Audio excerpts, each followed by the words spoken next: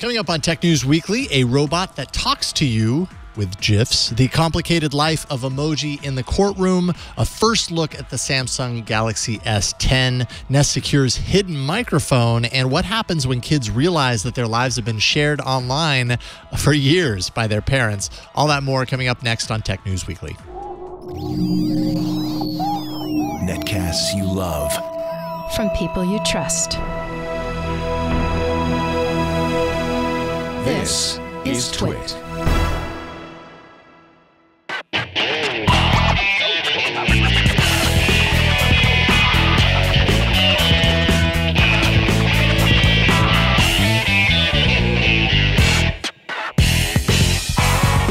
This is Tech News Weekly, episode 71, recorded Thursday, February 21st, 2019. This episode of Tech News Weekly is brought to you by FreshBooks, the all-in-one cloud accounting solution helping small business owners thrive. Try it free for 30 days at freshbooks.com/TNW. And by LinkedIn Talent Solutions. Find the right people for your business this year at linkedin.com/technews and get $50 off your first job post. Terms and conditions apply. Hello and welcome to Tech News Weekly. This is a show where every week we talk to the people making and breaking the tech news. I am Megan Morrone. And I'm Jason Howell. Today we're going to learn definitively how you pronounce it, right? We are, but first we need to remind people they only have a few days to take our survey. And that's what I meant. How to pronounce survey. Survey. It's survey. How do you pronounce not survey? Not servery, which is a common misspelling that I do. When I try to type survey, I always do servery. Twit.to/survey19. That's how you do it. Do it. Tell us what you love. Tell us what you hate. Tell us a little bit about you. You know all the answers to the questions. Don't worry. It's nothing. There's nothing hard. But now. Yeah, we're not testing you on how to pronounce GIF or GIF or whatever the heck it is. No. But you know, let's talk about personal assistants a little bit. The hardest way, the biggest problem with communicating with them is that they don't communicate like humans with GIFs. So true. And emoji and memes. And one roboticist set out several years ago to change all that. Welcome Abhishek Singh, creator of the Peeqo robot. Hi, everyone. Welcome to the show. I know you've been working on this a long time, but I first saw it earlier this week, and I immediately fell in love. So I want everyone else to fall in love, too. Tell me, what is Peeqo? Well, that's exactly the kind of response I want people to elicit in people, is that feeling of falling in love with Peeqo. So Peeqo is a personal robot. He's a completely hackable, programmable personal robot that responds entirely through GIFs and video.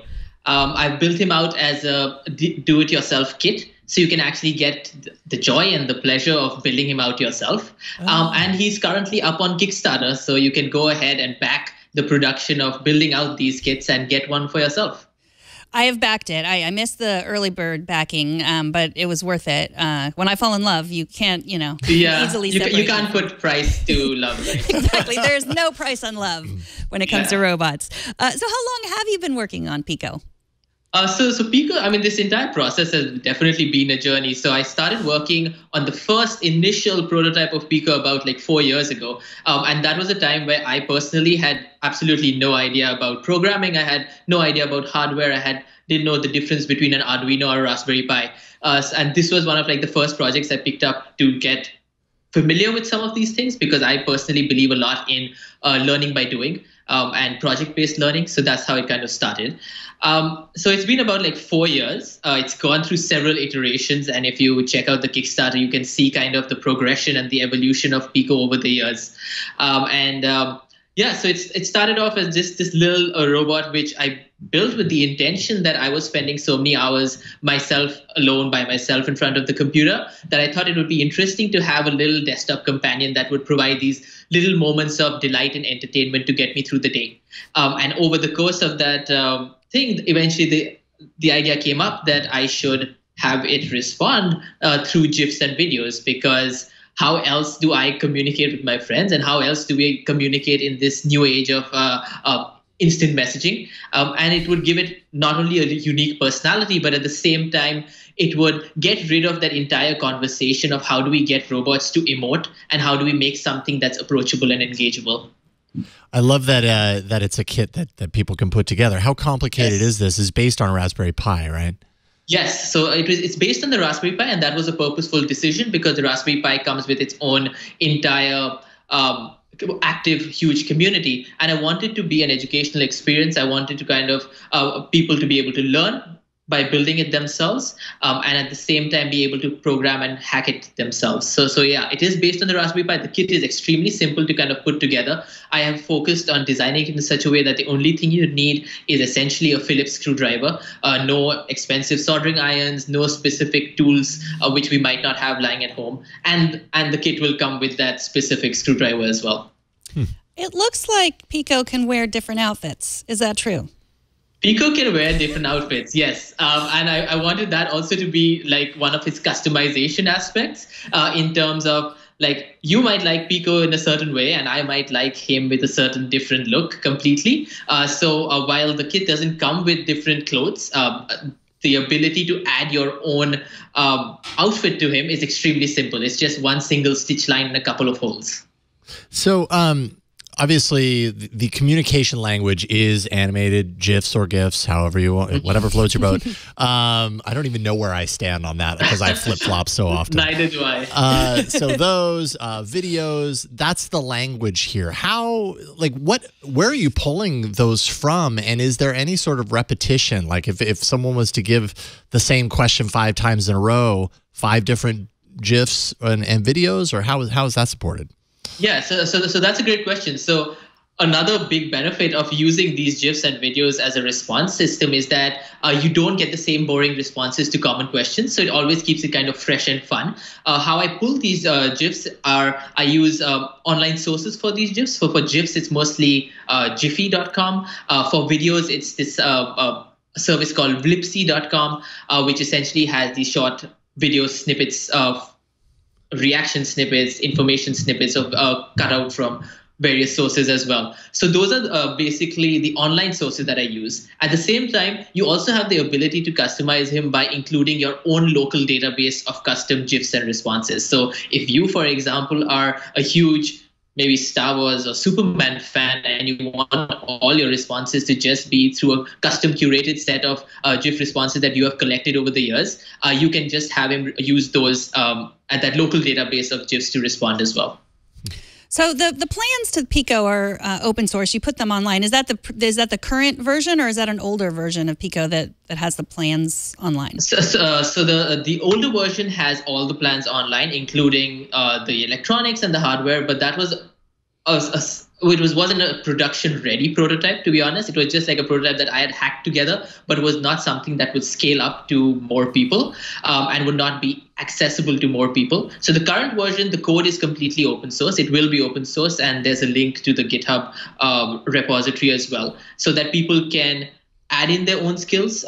They can become part of the community, and they can contribute back to the community whatever they have developed for their specific use cases. Because like over the course of this entire Kickstarter and prior to this, I've heard of so many interesting use cases that people have come up with, which I myself would never have been able to even dream and imagine of. Yeah, and it's not like it's outside of it's a language that other developers and hardware enthusiasts don't understand. It's based on the Raspberry Pi, so like you said, there's already a very rich ecosystem of knowledge and hardware that's supported and all that kind of stuff. So hackability sounds like a big benefit. I've noticed in a lot of the things that I've seen through the Kickstarter and your kind of intro video and stuff, that the videos and GIFs that play, it's almost like, so Peeqo moves as it's playing things, which gives it a certain personality, but it's almost like the movements are timed with the content. For example, there's one of Keanu Reeves, I think for The Matrix, where he kind of looks towards the camera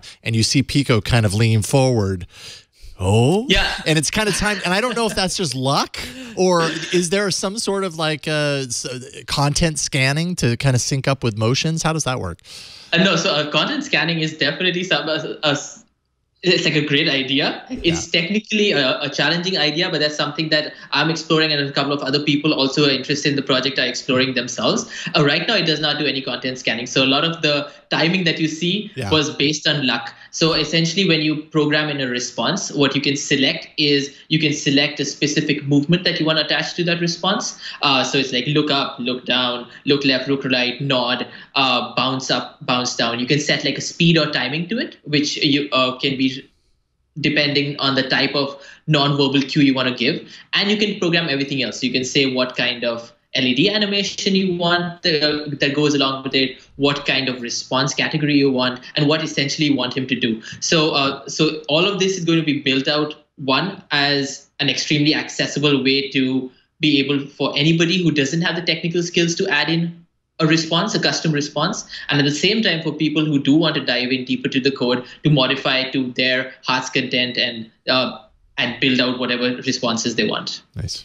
So people who follow the weird, nerdy, wonderful maker scene on the internet might know you from some of your other projects. One was the Super Mario AR.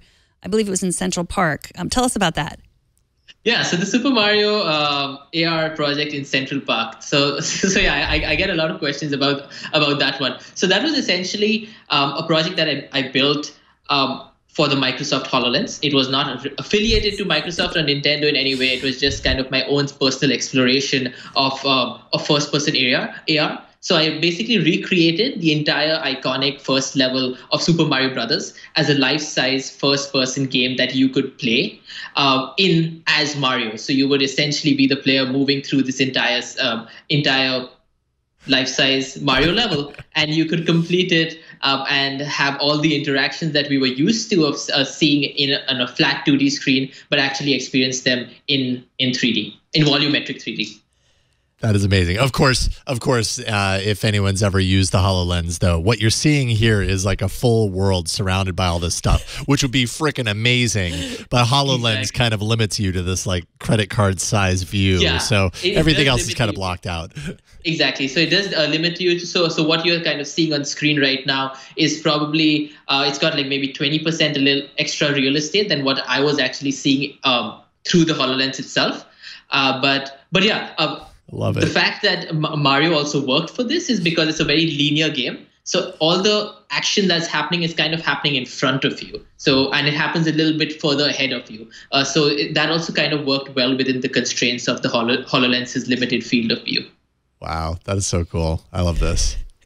So you said earlier you like to make people fall in love with things, but I mean, really, all this stuff just makes people smile, and there's so much not to smile about when you go on the internet. So it's just so wonderful. Tell me about the Lumens, the smart shoes. Yeah, so Lumen smart shoes were also just, so a lot of my projects are kind of explorations, and the exploration point of view of either me learning a new skill, because all of these skills are quite recently acquired over the past couple of years. So Lumens were smart shoes that you could control and customize via an iPhone app. So they were completely 3D printed, and they had these entire LED, this LED chain embedded in that 3D printed shoe itself, and you could customize them, have animations. You could walk around in them, as you saw in the video, and basically it was just another thing to kind of bring a little bit of light into people's lives. Well, Abhishek, thank you so much for joining us. If you like Peeqo, or you just want to support DIY and just people making things to make other people smile, cool, you can do that too. Check out his Kickstarter. You can find it at peeqo.com. Thanks so much for coming on. Yeah, thank you for having me. Yeah, I love what you're doing. It's really cool stuff. Thank you. Take care. All right, see you. Bye-bye. Best of luck. All right, up next, what your favorite technology gadget might be hiding from you. But first, this episode of Tech News Weekly is brought to you by FreshBooks. FreshBooks is all about helping you set new goals for your business and be able to control the money aspect of your business in an easier way, a more straightforward way. You can set those business goals and prepare for next year's tax season with FreshBooks, the ridiculously easy-to-use cloud accounting software that puts you in control of your business. FreshBooks is full industry standard accounting for users of all levels. Even if you happen to be new to accounting, it makes it really easy to get in. With FreshBooks, your financial health will no longer remain a mystery. You can generate very quickly and access accounting reports like the general ledger, the balance sheet, and the FreshBooks dashboard. You can send professionally looking invoices in seconds. See immediately, you can see sent, paid, overdue, and viewed. Yes, viewed invoices, so you know that they actually looked at it. Maybe they haven't paid yet, but they definitely looked. And get paid directly from your invoice an average of 2 times faster. You can create proposals with rich text content and images and request your client's e-signature, automatically update expenses daily in bulk, or you can simply upload a picture of a receipt and FreshBooks will do the rest. FreshBooks integrations further automate your workflow, Acuity scheduling, PieSync, MailChimp, Everlance, and a whole lot more. Lots of integrations. You can keep tabs on your business anytime, anywhere with the FreshBooks mobile app while you're on the go. Check in on it. And the FreshBooks team is constantly adding new and improved features. They make sure that you know that you aren't being forgotten. Thanks to user feedback, they recently redesigned the FreshBooks time tracking experience, so logging time for the week is much faster with each project getting its own line. The Day subtab now displays detailed entries with client, project, and service in list form, so there's no more confusion regarding each block of time. And like I said, they have wonderful support. Their support team is available 8 a.m. to 8 p.m. Eastern time, and a video hub is available 24/7. So you can avoid the tax time scramble for next year. Maybe you found yourself tied up this year. Plan ahead. Avoid it for next year. Upgrade to FreshBooks for effortless invoicing and accounting. You can try it free for 30 days at freshbooks.com/TNW and enter Tech News Weekly in the How Did You Hear About Us section. That's freshbooks.com/TNW. And we thank FreshBooks for their support of this show. Hey, good news, everyone. We all like feature upgrades to our technology. Am I right? Am I right, Megan? Yes. Yeah. Well, if you happen to have the Nest security alarm system, then you'll love that it's finally getting Google Assistant support. Or maybe you paid close attention to the system before you purchased it and never once saw any mention of an onboard microphone, something that would be required in order for a human to bark voice commands to the Now Assistant-enabled device. In other words, Google is now activating a microphone on its hardware, a microphone it never disclosed even existed inside of its hardware. And there are a lot of, let's just say, privacy-aware consumers out there these days who might care to know about the existence of a microphone on something that they install in their home, especially that happens to be owned by a company who continues to kind of get a little heat for being too thirsty for our data and, you know, having control over it. So I think it's just kind of upset. Like, it's not surprising that a device like this would have a microphone, but it is surprising when they didn't tell you about it and it was listed nowhere in the specifications. I know we've talked to plenty of people here on the network that are like, I wouldn't dare bring a voice assistant of any kind into my home. I'm just not going to take that chance because you never know who's on the other side listening. So they would hear this and they'd be like, well, you should have told me, because then I would not have bought it. Mm-hmm. I think we should have a segment on the show where we call it, is this sinister or stupid? Yeah. Sinister or stupid? And I'm going to go with stupid. Yeah, on this. I would. Like, I mean, I believe them that they just sort of didn't mention it. And yes, maybe we should all go around assuming every piece of technology we bring into our house has a microphone in it. We shouldn't have to. They should have revealed that. Yeah. But I do not think this was sinister. I think it was just plain stupid. It's really stupid, though. Yeah, and yeah. So you make the point that Google basically admitted that this was an error. They said the microphone wasn't listed in the specifications, though it should have been listed there. They never intended for it to be a secret. I would agree with you. It feels more like a mistake than it does an outright like, hey, we're going to get a microphone inside these homes. But when you're a company like Google, especially a company like Google, but any company should care about this, you really should know better than that. That seems like a pretty big omission. At the same time, it is nice when you're a hardware company. I imagine, I'm not a hardware company, but I imagine it would be nice to be able to come out with, a big feature upgrade on something that people already have. Like that surprises people. That tells people that you still care about the hardware. You're bringing new, meaningful updates. So that's good. It's just the fact that it was tied to this piece of hardware that a lot of people right now in this moment in time are likening or kind of putting on the same level as like surveillance hardware. It's a hard pill to swallow once you discover what actually happened. Yeah, because I mean they've had devices where they came out and said specifically like there is no microphone in there. That they've been proud of that fact. So it's very weird that they forgot to mention this.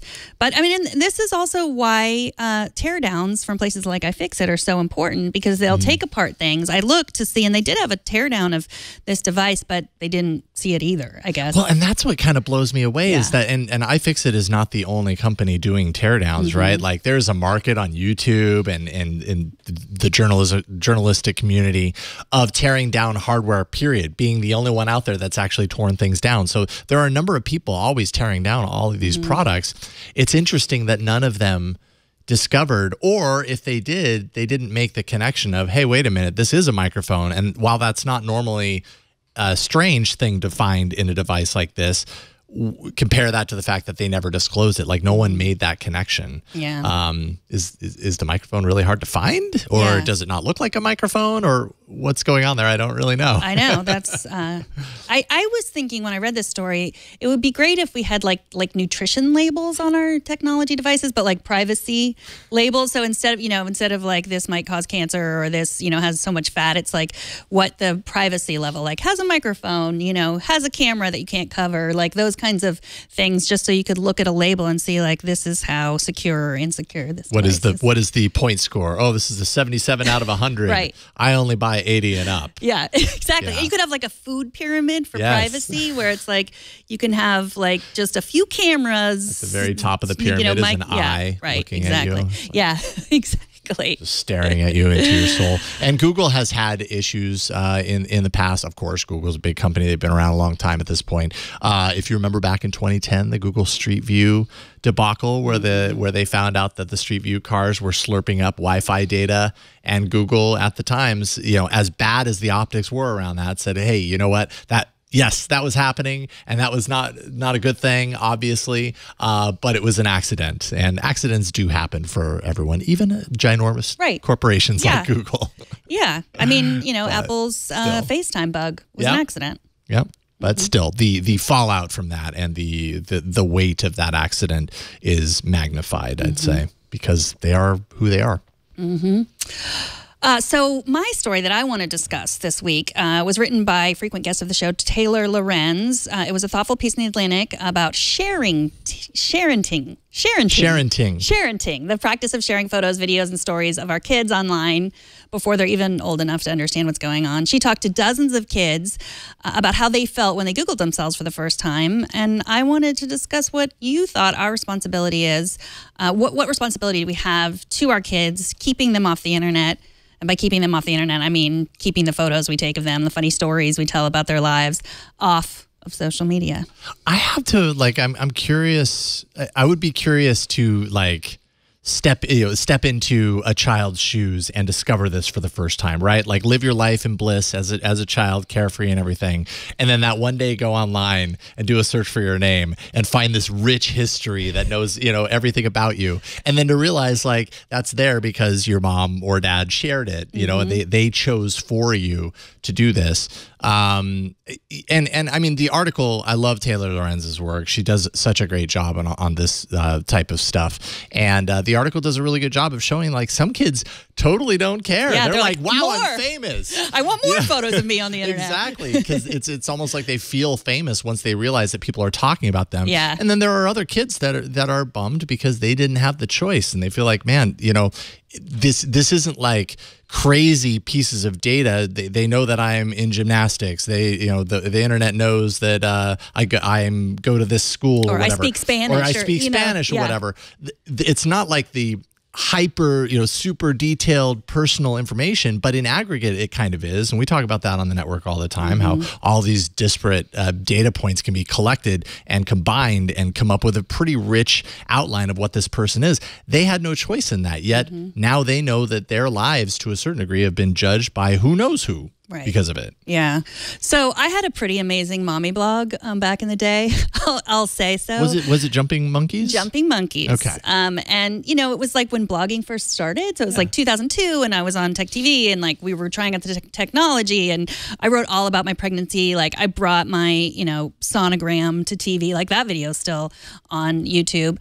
But I wrote all about the experiences I wrote about. I was never like. I don't know. Like all my kids are really small. I would never like take pictures of their meltdowns, I don't think. But it was a lot of personal stuff. Like it was a diary before I realized what that meant, like what it really meant. Public diary. Yeah, and I took it down. Like it's gone. And, gone. It's internet gone. Yeah, like I'm sure if someone dug, they could. But I mean, it is not online anymore because I did that for my kids. And I asked them, have you ever Googled yourself and found, pictures that I posted of you that upset you? And my daughter said, no. She said what upsets her the most is before I would give her Instagram when she was in 5th grade, she had Pinterest. And she's super embarrassed about the stuff she posted herself on Pinterest, which is nothing embarrassing, but it's like imagine your 15-year-old self, going back to your 5th grade self. Whatever you did was super embarrassing. Totally. So I was like, oh, good. She did it herself. I didn't do it. I mean, as a 5th grader posting on Pinterest, you're posting about, the things that define you to a certain degree. Right. And I could totally see that, even 2 years later, when you're that young and you look back a couple of years like, oh my God, I was so lame, Why did I think that a pink wall was going to be so great? Why did I let the internet, the world know that? Yeah. Another thing that I thought was interesting was this kind of the determination of what's too young to navigate the web compared to the fact that their parents, like if a parent says, well, you can't search the internet because you're too young to do that. It's unsafe for you.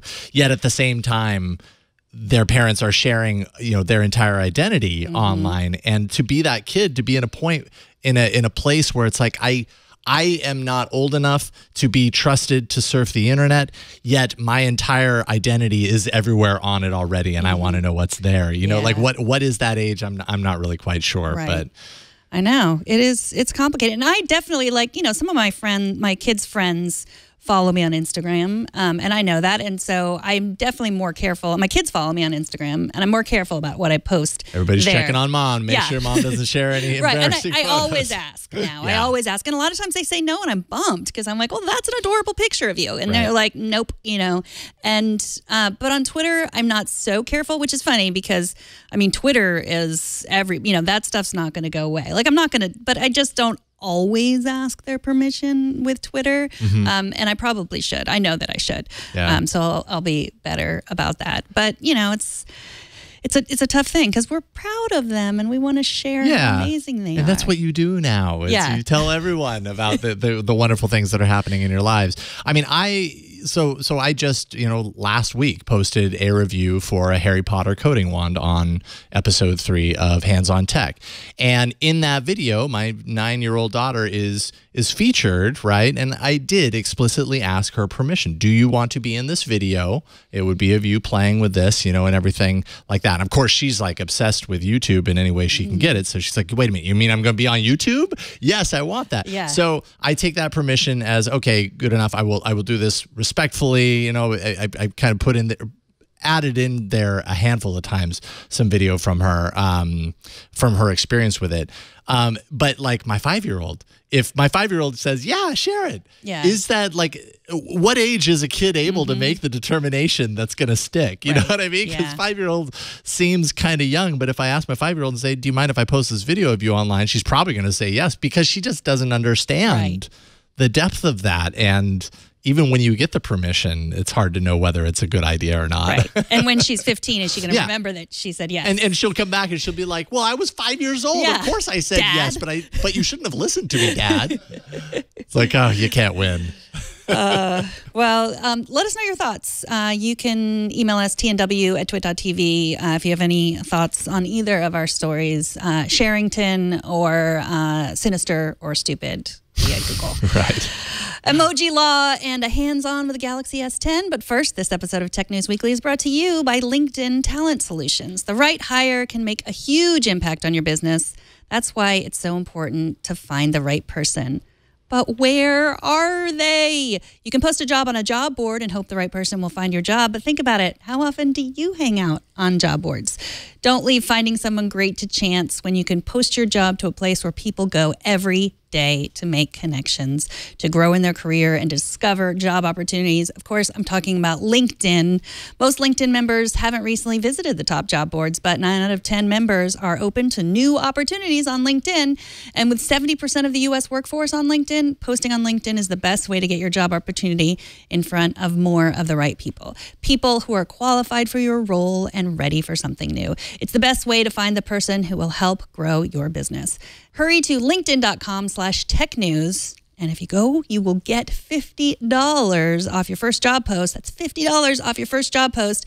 Go to linkedin.com/technews and get $50 off that first job post. Terms and conditions apply. LinkedIn.com/technews. All right. Emoji, like it or not, is a growing and extremely popular expression of modern communication. We can say a lot with a few little pictures, but as it turns out, pictures can be worth 1,000 words or perhaps 1,000 meanings.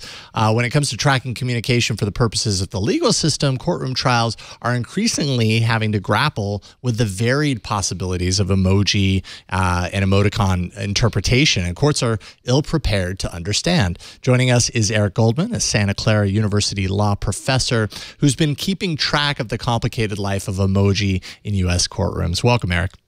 Yeah, hi. It's great to have you here. Thank you for joining us. So yeah, thank you. Why don't we kick things off by kind of setting the stage a little bit? Describe maybe, I don't know if there's like a specific court case that really illustrates the challenge here. What would you say? Because you've been following this for a while now, so you've been envisioning a reckoning, an emoji reckoning of sorts. I've been tracking every emoji and emoticon case I can find, about 150 over the last 15 years. And most of the time, they don't get into the good stuff. They're simply recited as part of the evidence that the court considered. The court doesn't actually discuss them. They aren't part of the they don't determine the outcome of the case. To me, my favorite emoji case actually is an Israeli small claims court case that came out a couple of years ago that involved a landlord and prospective tenant discussing the tenant's interest in the apartment. And the tenant sent a message that included a string of 6 emojis that the court ultimately concluded signaled that the tenant wanted to take the apartment, and therefore the landlord was justified in not renting it out for a period of time and could be compensated for having held off the market. So that was a good example of how the emojis were part of the communications, and they actually were part of how the parties ended up assessing each other's interest in each other. So do you feel like now more than ever, I mean, obviously 150 cases more or less, you know, over the however many years, it's not a whole lot of cases to begin with, but do you feel like it's ramping up at this point? I feel like emoji as a form of communication, more so than emoticon, like right now has exploded.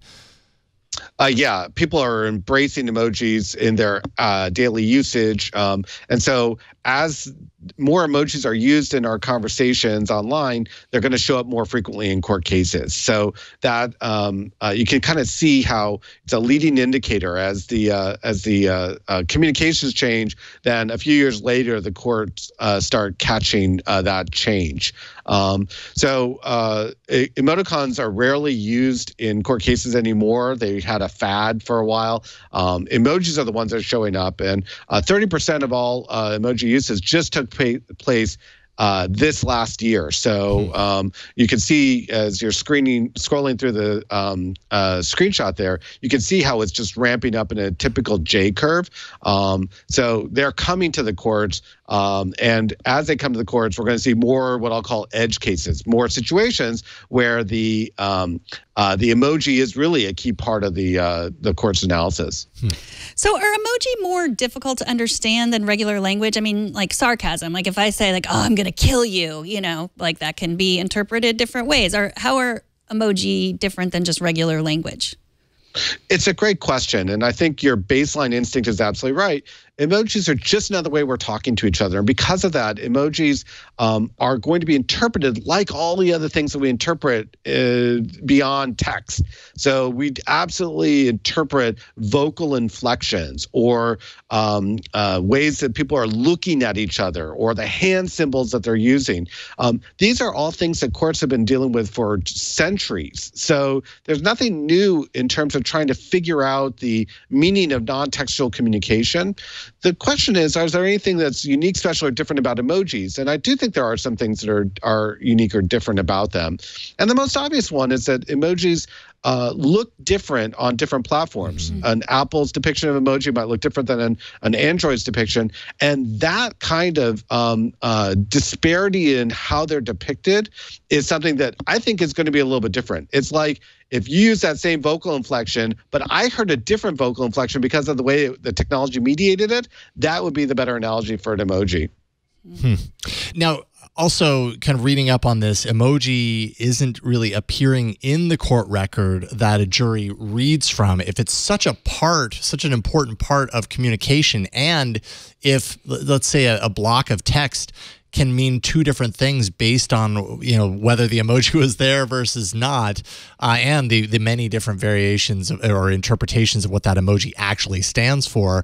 Why is it not being included in the court record? Does the court not see the importance, or is it a technological barrier that keeps it like we don't have emoji worked into our court record system? I'm sorry. What is it?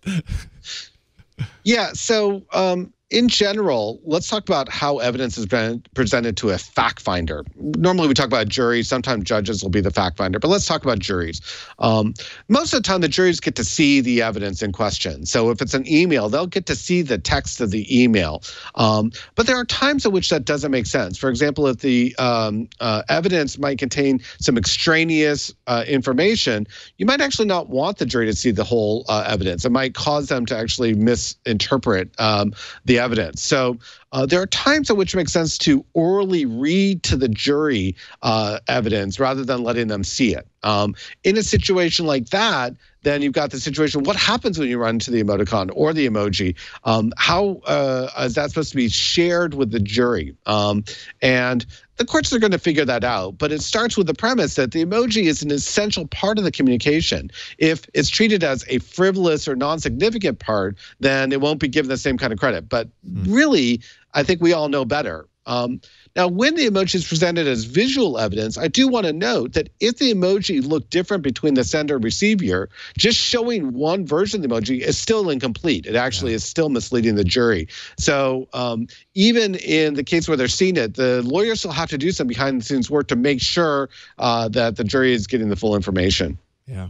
Now, do you do any work in copyright law and emoji? Like, I know that the platforms, like, Microsoft owns its, smiling poop emoji, and Apple owns its smiling poop emoji. Like, is that correct? Like, but is it confusing who owns the intellectual property of an emoji? Yeah, it is, unfortunately. Let's start with the basics, that emojis are capable of being owned under intellectual property laws, which blows a lot of people's minds. How is that even possible? Emojis should be free like the air. But in fact, individual emojis, so the single pile of poo depiction, could very well qualify for copyright protection. Apple, for example, has registered hundreds, if not thousands, of different individual emoji depictions and claims a copyright in each of those individual depictions. They can also have copyright in the emoji set. the way in which the set has its own particular unique attributes, or the collection of which emojis are included in the set, that's also potentially eligible for copyright protection. And emojis are also potentially eligible for trademark protection. In fact, that's not really even controversial. We have many symbols that are commonly used that can be used for trademark purposes in a particular industry niche. So the short answer is that individual emojis are covered by copyright and trademark law, and emoji sets might also be covered by copyright and trademark law. And it creates this rights thicket where anyone who wants to come up with a new emoji set or who wants to use someone else's emoji set has to figure out if they're legally allowed to do so. What would you recommend, or what would you suggest for judges who encounter, emoji in an increasing rate? What could they be doing differently that could help in all of this? Yeah, there's two main things that they could do differently. First, they should be aware that emojis might look different to different people, and so they should be expecting to see all the different depictions, not just whatever one lawyer introduces and says, this is the canonical version of the emoji. That's probably incomplete. In addition, the judges should make sure that they include the emojis that that were in evidence in the actual court opinion, rather than saying there was an emoji here when they restate the evidence. They should actually show the emoji that was issued, or if there were multiple depictions of that emoji, they should show the multiple depictions. So that's something judges just don't think about. They think of the emoji as not critical evidence in the opinion, and I think that's a mistake. Mm-hmm. I know you also work in privacy law. I see your name everywhere. I also see that you have the monkey selfie behind you. Were you involved in the monkey selfie case also? No, but everyone loves the monkey selfie case in my community. True. And who doesn't love Naruto? He's so cute. He is cute. I can't even remember where that came down. Like who owned the selfie? That actually was a win. Nobody owns a selfie. Oh. The selfie is free for all of us to use, so I was able to buy that particular image on the cheap because I didn't have to pay anyone any copyright royalties to use it.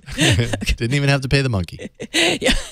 Now, the smiling monkey selfie emoji, that's the emoji we need, and then who would own that? That would be crazy. Yeah, okay. You let me know when you work through the analysis on that one. You write that you're still waiting for a meaty emoji ruling to come your way out of all this. Like you said earlier, about 150 cases, nothing like incredibly pivotal around being the deciding factor of a case. What do you envision that will be when it happens? I mean, it's inevitable that it probably will happen at some point. The pinnacle emoji case. But what do you think is going to happen? I mean, because emojis are showing up in all different kinds of cases, there's all different ways that we might get that really big first analysis. Let me just give you some examples of what might occur. One obvious example would be contracts. Somebody says, an emoji speak, sure, I agree to those terms, and then they include emoji that's designed to be sarcastic or facetious, the same as the vocal inflection like you guys used earlier. Right. It's like, sure, I would do that. And so that would be the kind of thing where there could be millions of dollars at stake in that contract, where the emoji is actually designed to destroy or eliminate the contract formation. Another example would be some kind of threat case where someone is accused of having engaged in threatening behavior, like I'm going to go hurt this person. But then the emojis signal that they're joking or they're not really serious about it. It's just an overstatement. And yet the person might feel, in fact, threatened, or the police might think that it was still a true threat, even though the emoji might feel otherwise. So this could literally be the difference between someone going to jail for potentially years or walking away scot-free based on how we interpret the emoji in the context of these alleged threats. Well, it's easy to think about emoji as being fun and games and so light, and because emoji are usually used in very light ways in how we communicate. But it's also very interesting to kind of analyze it through this legal lens and realize just how complicated it makes interpretation of language. And yeah, it just seems like it's going to get worse over time. Eric Goldman, blog.ericgoldman.org. Is that where you want people to kind of follow your thoughts on this topic going forward? Absolutely. And when we do get that meaty case, I'll be blogging it there. Right on. Eric, really appreciate your time. Thank you for joining us today. My pleasure. All right. Take care. Best of luck. Samsung revealed the Galaxy S10 yesterday. Jason and Leo did their astute commentary about about all the announcements. But today we get to talk to Mark Spoonauer, who's had a Galaxy S10 review unit for a bit, and he has some thoughts. Welcome back to the show, Mark. Hey guys, how are you? Hello. Great. So first, was there anything yesterday that we didn't already know about the phone before the announcement? Given all the leaks and everything else, this is probably like the worst leaked or biggest leaked phone in history, right? So there were very little in the way of surprises. It was nice to see that the 5G version is going to be real and is coming to multiple carriers. It's going to be on Verizon first. So that was nice to see. I think the biggest surprise was that they led with the Galaxy Fold. Yeah.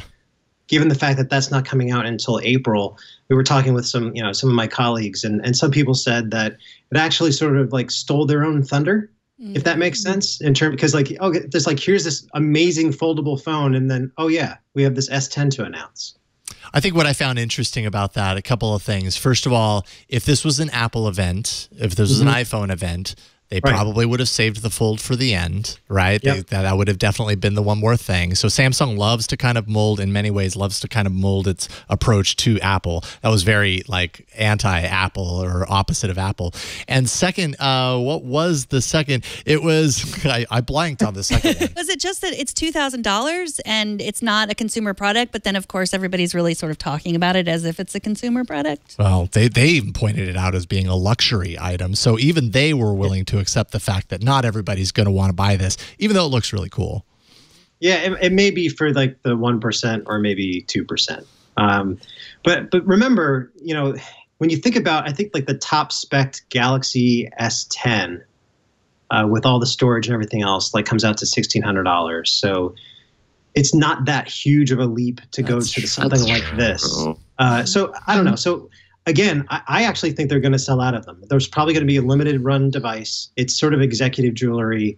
And I think it's really more of a statement piece. Like when you think of it like in terms of like a car dealership, this is like the sort of thing like it's supposed to have like a halo effect for the brand. It gets people talking about Samsung as an innovator. And I think they did that. But to your point, there was an audible groan in the theater when they dropped the price. So, and we promoted it on Reddit as well. And like the first comment that I got back, I can't really say like all the words that were in it, but there's something about the price being something stupid. Yeah. So I don't know, but at the same time, this is a new technology. I think we have to wait. This is the first of its kind, or at least the first good one of its kind, probably. So all this technology is going to trickle down at some point to more mass market price points. Yeah, a couple of years from now, all of our phones will be foldable. I remembered where I was headed was how incredibly leaked the S10 was, but how not leaked at all the Fold was, which. Right. You know what I mean? Like we knew that the Fold was coming at this announcement primarily because Samsung made it known as much that they said we'll unfold for you. They gave enough clues that made it certain, but we really didn't know very many details. Yet we knew everything about the S10, which Leo and I on yesterday's kind of play-by-play during the live event just kind of realized like that seems to indicate that Samsung is controlling a lot of these leaks, right? You know what I mean? Like they're willing to accept the fact that the S10 gets out there, drum up support. Obviously, that's their big flagship product. But when they want to withhold it and keep a good secret, they can. They prove that with a Fold. Yeah, I mean, when you think back to the announcement of the Infinity Flex display, which was the first time they showed off the technology, the design was purposely camouflaged. Yeah. Right? Yeah. So we really didn't know what the design looked like or how thin or thick it was, or necessarily how it worked. Although we did know that there's going to be, it would support 3 apps on the screen at the same time. And they did introduce this idea of app continuity, where you'd have something on the smaller display that would then fold up to something bigger. But as far as the design and how it worked and the mechanics of the hinge and that sort of thing, you're right. All of that was a surprise in a nice sort of way yesterday. So what do you think about the S10? You've had it for a little bit. Who's the phone for? Well, it actually depends on which one you go with, right? So the S10e, I would say, is more for the iPhone XR customer or the alternative to that because it starts at the same price at $749, right? And I would say it's actually a pretty good deal because you get an OLED display, not the LCD that the iPhone XR has, and a pretty powerful Snapdragon 855 processor. We put up our first benchmark post yesterday. This is a look at the S10. Let's get it close to the frame here. This is the S10 Plus. So you can see like that has the dual cameras up there in the corner. So that's so far so good with our testing around that. I'm going to do the battery test tonight. And the most pleasant surprise so far is the camera. So I only have like a few samples, but we're doing a comparison versus the Pixel 3. That'll be live tomorrow. And that's one of the areas that Samsung has been behind the competition, and that's camera, especially in low light. And so far, we're very pleasantly surprised. It looks like they've upped their game when it comes to the camera, which I think was necessary. Did you get a chance to take a close look at the ceramic versions, or is that one of the ceramic versions? I'm very curious to see because that sounds pretty glossy and nice. Yeah, so this is the white version. Okay. So it's not ceramic. So this is like the more affordable $9.99 version of the S10. Oh, affordable for everyone. So yeah, it is going to be coming in multiple colors. Some are actually reserved for the UK. Some are US only. So it's a little bit confusing. We have a guide on Tom's Guide right now. But yeah, the ceramic version, I think it's supposed to stand out because it's more durable than regular glass. And it actually does make more of a style statement as well. But I think people are going to be. I think they'll be impressed by the camera quality and the overall performance gains that Samsung has made. But I think to a certain degree, the biggest headlines of the day were 5G, which is not the 5G version is not coming until later. Yeah. And you have the Galaxy Fold, which is not coming until April. So they have this really tricky balancing act where they have these exciting announcements. And then they have, here's our regular S10 lineup, which is when it comes to their revenue is the most important thing. Mm-hmm. And so those back cameras, that little long rectangle, has that been on previous Galaxy phones or is that new? So this is new, and what's the newest thing about it is the third camera, and what we have there is a ultra wide angle lens, which is a first for a Samsung phone. And what I like about that is it gives you more shooting flexibility. So, for example, I was taking some shots outside today, and it really helps you like take a step back and get more dramatic results. So you can take your pick between the regular shot, a 2x optical zoom, or ultra wide. So that's really versatile when it comes to shooting.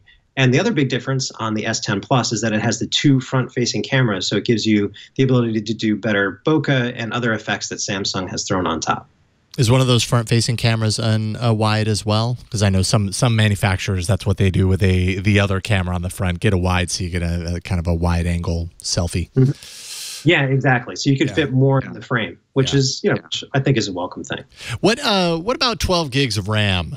I feel like every year, I mean, and this is just the way it works, but 12 gigs has to be like the ceiling, right? Like this has to be the ceiling in modern terms as far as RAM on a smartphone. I've never seen it this high. Did Samsung take any time to describe the needs that might surround 12 gigs of memory on your phone? Like what could possibly use that? That's a desktop class memory, Well, I could tell you one thing that'll use it, Geekbench. Okay. All right. Yes. There is a specs war, I think, to a certain degree for benchmarks and that sort of thing. But a lot of people talk about the ability to run multiple apps at the same time, which I think is good. But I think Android software has gotten to the point where it's pretty good, where you can juggle multiple apps without having to worry about whether or not you have enough RAM. So I think we're going to have to wait and see. The version that we have is 128 gigs of storage and 8 gigs of RAM, so we don't have the 12 gigs. But only 8 gigs of RAM? Meanwhile, that's as large as almost anything else on the market. So yeah, and actually standard for a premium laptop. Yep. That's unbelievable. But I guess also when you're talking about Samsung did a good job of emphasizing kind of the AI smarts of the camera, and this is just the direction that they've all been heading, right? Like we've already got the cameras looking amazing. Now let's make them smarter. And at that point, having a better processor under the hood, having more RAM for it to play with could come in really handy. It's speeding up all of that stuff and making it more impressive. Yeah, no, I think the AI, the scene recognition that they're doing is pretty good. It's faster than it was on the Galaxy Note 9, and now it does 10 extra scenes. And I also think they deserve credit for the integration that they're doing with Instagram, the fact that you could just sort of slide over and have an Instagram mode directly in the camera. So, one of the areas where Samsung has fallen behind is sort of the ecosystem factor versus Apple. So it was nice to see them highlighting some of the developers on stage yesterday. And that also included Adobe with the Premiere Rush video editing app. Right. What about the fingerprint sensor? How does that compare to Face ID or to the fingerprint sensor on the Pixel? Yeah, it's actually a little bit of an adjustment because I'm used to using Android phones where, I reach around the back with my finger. So, but so far so good. I think they've done a nice job with the design. It's fast. I would say it's as fast, if not a little bit faster than Face ID. And you don't have to necessarily power on the screen first. You could just sort of tap the screen to wake it up. And if your finger is already in the right spot, boom, you're already into the device. So I think they've done a nice job with it. And the fact that it is ultrasonic as opposed to optical, it's a little bit nerdy, but the idea is that it's more accurate because it creates a 3D map of your finger as opposed to just a picture. So it's supposed to be more secure and more accurate. So far, so good. I don't think they necessarily need all of these other things that they've been trying, like iris recognition and face recognition, but they're still there if you want it. Samsung likes its bells and whistles. They kind of all feel like the need to include those. They feel like that's what the market's looking for.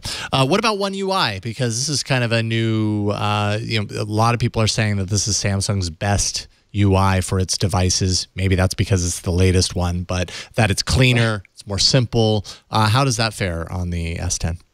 You know what? I'm of two minds about it. I think in the settings menu, it's definitely welcome that it's more streamlined. But if you guys actually take a look at the home screen here, let me just face it towards you. One of the things that I don't like is that some of the icons, can you actually make it out here? Let's see. A little bright. I think the reflection from the windows kind of blocking it a little bit. There you go. That's there you good. go. Yeah, so one of the things that I don't like is that it's just a little bit like my first smartphone in some respects.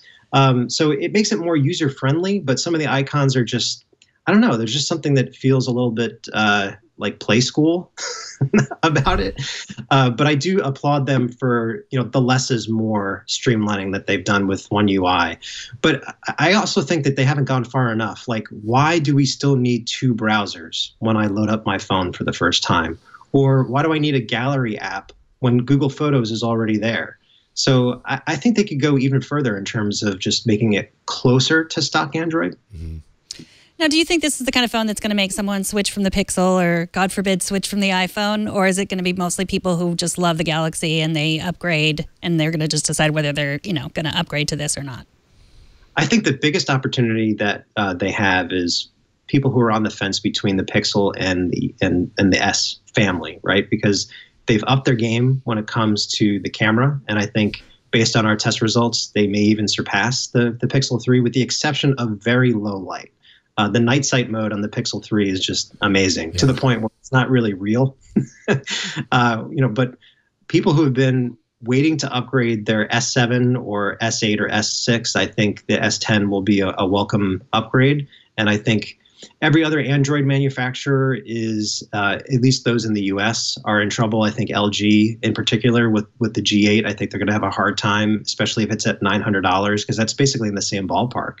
But I do think overseas, Huawei and Xiaomi and others like that are pushing the envelope on their own. And I think that they're continuing to put the pressure on Samsung in a good way because they're being forced to innovate.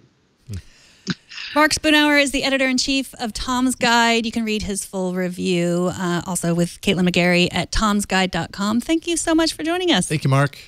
All right. Thanks for having me. We appreciate it. Take care. Sure.